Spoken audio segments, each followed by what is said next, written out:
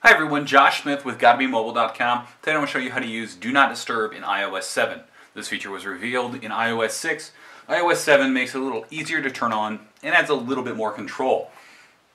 So you want to open up Settings. If you don't see the Settings app on your main screen, pull down and start to type in Settings. Tap on that.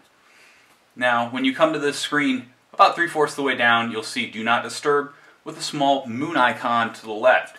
The moon icon will also show up throughout iOS 7 to let you know that you can turn it on or that it is already on.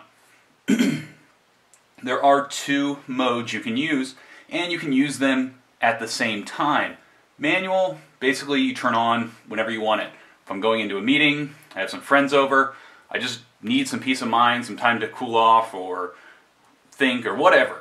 You can turn that on, and then as soon as your iPhone screen is off, you're not going to get notifications that annoy you. With either of these, if your screen is on, you'll get a notification drop down while the screen is on, but you won't get sound depending on your setting. I normally use this with Scheduled.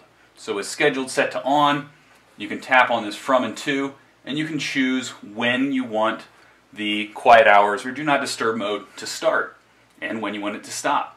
Now during that time, there are some things that will make noises.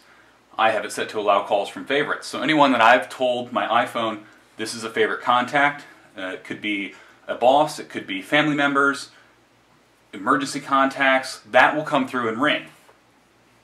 Repeated calls is also a nice option to leave on.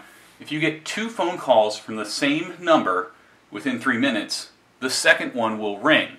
So in this case, say someone I care about has either been in an accident or needs help, but their phone is broken, they can call me twice from any phone and it will ring the second time.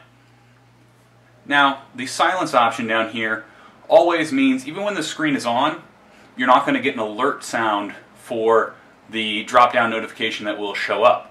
If I choose only while the iPhone is locked, then I will get sounds when my screen is on. This is a personal preference.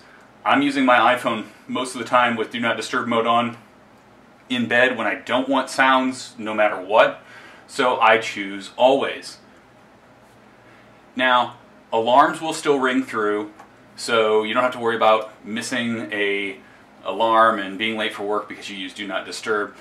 And if you want to turn Do Not Disturb mode on manually, the easiest way to do it is to swipe up from the bottom of the screen and see this little moon logo here again. We can tap that.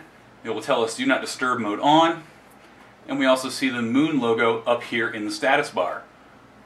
We can do the same thing to turn it off, and the moon logo disappears. Now, as far as contacts go, if you want to add a contact, you just go into your contacts, pick the contact you want. Here we have Apple. Scroll down to the bottom, and you can add to favorites, and here I can choose which of these I want to be a favorite, so that if I got a phone call from Main One or Home or Cell or whatever abbreviations and phone types you have, those can come through. So that's a quick look at how to use Do Not Disturb in iOS 7. We expect this will be very similar in iOS 7.1. You can head over to GottaBeMobile.com to check out more about this feature and other iPhone and iPad features.